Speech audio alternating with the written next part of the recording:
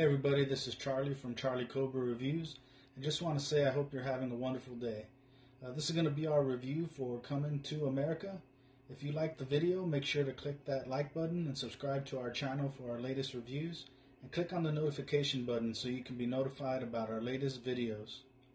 Now to the review. Prince Akeem of Zamunda is visited by General Izzy, who pushes for Akeem's eldest daughter Mika to marry his foppish son Edie.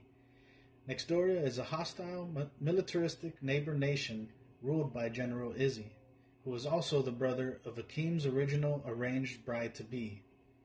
Izzy threatens Akeem and says that it is better to be bound by blood and family than divided by blood and war. This occurs on the very day that Zamunda is celebrating the 30th anniversary of Prince Akeem and Lisa's wedding. King Jaffe Joffer summons Akeem and Semi and reminds them that only a male heir can inherit his kingdom. He summons his shaman Baba, and they reveal that Akeem has a long-lost son in America that he must retrieve in order to avoid a hostile takeover by Nextdoria. I enjoyed this movie when I saw it the first time and thought that it was pretty funny. It definitely isn't a great movie, but when compared to several other sequels that happened years after the original, I felt that it did better than most. It was for the most part a lesser version of the original, but it's been years since I've seen the original, and I didn't let that or my nostalgia skew my opinion in this one. I do plan on rewatching the original soon though, so I can see how much they differ. A big difference was that the original Coming to America is rated R, and this sequel was only PG-13. I usually hate when a company chooses to do this, because I always feel what the fans or the audience gets is a watered-down version of the original, but it's hard to say this time around. This movie was full of laughs, and I was surprised how much they got away with it for being a PG-13 movie. However, some of the jokes fell flat, and a lot of them were given away in the trailer. Also, there were some things in the trailer that I didn't see in the movie, like the Wakanda joke in the barbershop, and also how Wesley Snipes' daughter, Boboto, came out with an AK-47 and stuff. You know, Wesley Snipes' character, General Izzy, was quite a character, and you could feel he was having fun portraying him, and he really stole the scenes where he came out. I also enjoyed Akeem's 3 daughters in the movie. I really liked the opening scene, which showed Prince Akeem sparring with his daughters and stick fighting like the original movie. The middle daughter, Princess Oma, who had glasses, was actually Eddie Murphy's daughter in real life, Bella Murphy, and I also heard that most of the palace scenes in Zamunda were actually filmed in rapper Rick Ross's house. As much as I liked this movie, it also felt very thin and didn't have a lot of character development or much of a plot to speak of. It also felt like quite a few things didn't make sense, and that the characters that came out in the first movie were quite different personality-wise, or maybe just with their actions. I feel like I should give this movie a lower score, but I'm not sure if it's nostalgia again, or the fact that since it's a comedy, I'm not really letting some of those things bother me as much. I'll go over my many reasons for scoring it so low in the spoiler section, but for now, I give this movie a 6 out of 10. I would say it's worth getting a free trial of Amazon Prime if you really want to see it in good quality and for free. Or if you already have an Amazon Prime, you should give it a shot if you're looking for some laughs, but if not, you can totally wait to see this one.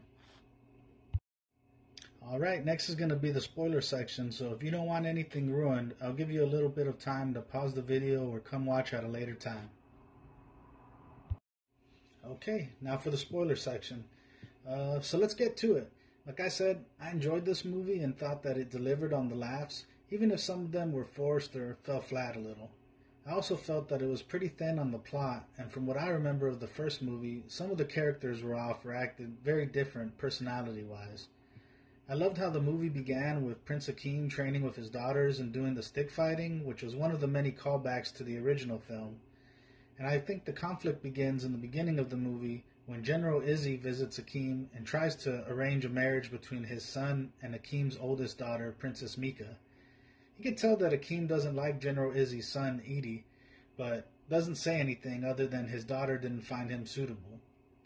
General Izzy threatens him after making a comment about the king being dead or near death, and Akeem not having any male heirs. I still don't understand the conflict between the two nations and felt that this would have been benefited the plot a lot more if they would have explained it better. I don't understand why he would need an heir so soon if he himself hadn't even inherited the kingdom from his father yet. Also, the only explanation between the conflict of the nations was that Nextdoria was poor and Zamunda was rich. Anyways, then Akeem is summoned to see his father and shaman Baba and is told that he has an illegitimate son in America after a tryst with a woman while being drugged. Now, I thought that the flashback scene here was pretty funny, especially with, seeing how they made Eddie Murphy and Arsenio Hall look so young. So now Akeem and Semi must travel to America to retrieve his son so that he can take the princely test and become heir to the kingdom. This totally doesn't make any sense to me plot-wise, other than that this is how they wanted the movie to go. I mean, Akeem was totally a person who went against his father's wishes and traditions in the first film to find his wife Lisa. It doesn't make sense that he would get this son to be his heir, even if he was blood, without getting to know him first. However, I ignored that while watching because I figured he would get to know him while they met and, when they went back to Zamunda with them. Also, before they leave, there's a pretty cool scene where King Jaffe Joffer decides to have his funeral while he's still alive, and it was very lavish and elegant and full of cameos from great artists and performers like Morgan Freeman, Salt and Pepper, and, one other one I forget. But it was funny to see the barbershop scene and how Eddie Murphy and Arsenio Hall reprise their roles of some of the barbershop characters when they do arrive in America. But I also felt that the funny parts were already spoiled in the trailer. Also, the part about Wakanda wasn't even in the movie, except for a different scene where Tracy Morgan says it. From there they find out that his son is selling tickets near Madison Square when they're told about the mascot being a thunderbird that was part of Baba's vision. Now that was a pretty cool detail that I wish would have been developed more to make it more interesting. It would have been cool for them to have struggled to find his son, but instead, the first place they go tells them exactly where he is. Also, when he meets his son Lavelle, it didn't even come off as that awkward enough for me, and Lavelle totally takes him back to his house to meet everyone or ask his mom. I didn't see this as realistic or, how it would have played out in real life. Now, Leslie Jones was a pretty annoying character, but I felt she fit the job of the role she played, and that people were a little too harsh on her as an actor for this role. But I also feel that she's kind of becoming like Kevin Hart or The Rock and basically playing the same character in every role. Now, she admits that Akeem could be Lavelle's father, and just like that, they're whisked away to Zamunda. No paternity test, no lie detector test, no witnesses like her friend from the club saying, yeah, it's true. That was another thing very unrealistic to me, because anybody would say yes to inherit the riches of Zamunda.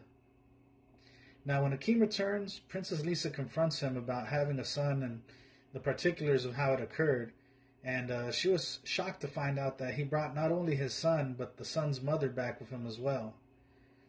General Izzy returns to Zamunda as soon as Prince Lavelle returns, and makes it known that he has a daughter that he wishes for him to marry, and Prince Akeem uncharacteristically allows this arranged marriage to take place. Prince Lavelle must now pass the 3 princely tests. First, which consist of knowledge of his ancestors or predecessors or past kings, getting the whiskers of a lion, and a third one which I'm not sure if I skipped over or if it's actually the part where they do that joke on him or whatever about a ritual circumcision. But either way, I felt like there wasn't enough character development during those scenes, and also the ones where Lavelle interacted with Mirembe, his royal barber. There wasn't enough there to warrant the closeness that they all experience. Princess Mika, Akeem's oldest daughter, is very upset about being passed up as heir for being a woman, and rightly dislikes Lavelle, and it seems out of character for her to aid him in passing his test to get the lion whiskers, especially after only having a small exchange about being written off or judged for how they look or talk. I also felt that Lavelle didn't have enough rapport with his barber Mirembe to be falling in love with her in under a week, or if they did, it just wasn't shown enough to us. There was a lot of that didn't make sense, or I feel was cut from the movie, or worse, was just bad writing and poor plot development, and it wasn't done right. The worst, though, had to have been seeing Akeem's character become the opposite of who he was in the first movie. I mean, he passes over his daughter to give the throne to a stranger because he's a man. And even when he loses his patience with, a drunk or inebriated Lisa and tells her to shut her mouth after the celebration of the wedding where she gets drunk with Leslie Jones' character. All in all, I have to say that for me personally, this movie was full of laughs, but just had so much wrong with it that I should really be rating it a 5 or just an average movie. However, there are so many sequels that happen 5 years or more after the original that are far worse or just as bad that I feel since this one was 30 years later, it wasn't as bad as the others that I'm kind of judging it by. But maybe if I had seen the original right before seeing this one, I would have changed my rating. But for now, I'm not sure if it's nostalgia or just bias, but I rate this movie a 6 out of 10. If you thought the original was funny, then you more than likely will like this movie.